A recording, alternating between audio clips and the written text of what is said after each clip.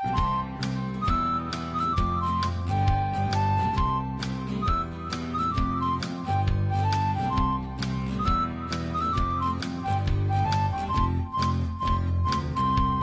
the Andy Griffith Show, Facts and Trivia, with your host, Bob Snap.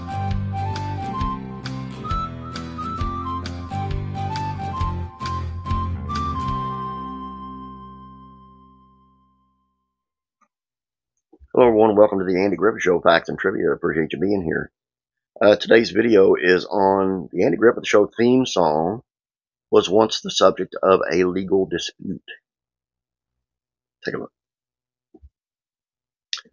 Andy Griffith Show may have gone off the air over 50 years ago, but it still managed to be the subject of a lawsuit all these years later.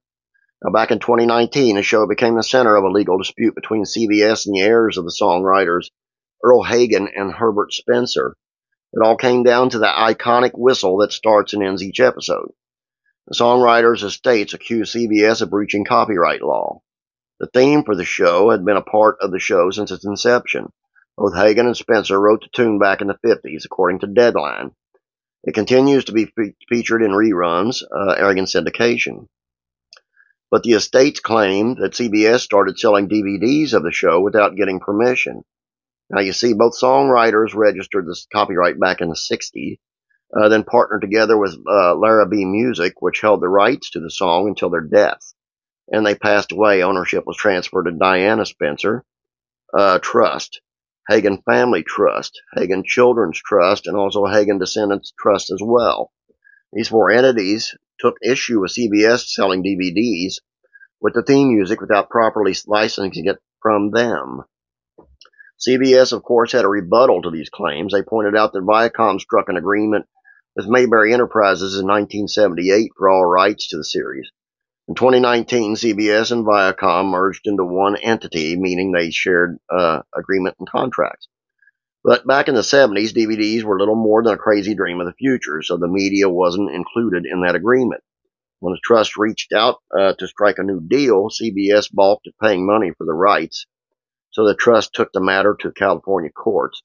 CBS had refused to enter into a new agreement with the plaintiffs to authorize its exploitation of the theme in additional media or otherwise ceasing conducting such unauthorized exploitation, said attorney Neville Johnson in the complaint. To the contrary, plaintiffs have since learned that CBS has licensed the series to digital services such as iTunes and Amazon for distribution and public performances. Now, this was all back in 2019, but it doesn't appear as if the matter was resolved, at least not in court. Legal battles over copyrights can sometimes turn hairy, but it's been silent on the front since a lawsuit was announced. Fortunately, proceedings don't seem to affect how the viewers can watch the show. Thank God. That's all I got for you. Don't forget classic sitcoms, facts, and trivia. I've got a two-parter going on, part 1 today, part 2 tomorrow, on the sad and tragic life and death of Dana Plato from Different Strokes. It is quite long and quite sad, but well worth the watch. And don't forget to subscribe once you're there, and don't forget the contest, and that you have to be subscribed to the Beverly Hillbillies channel. So make sure you're subscribed there. Have a great day. God bless. I'm praying for you.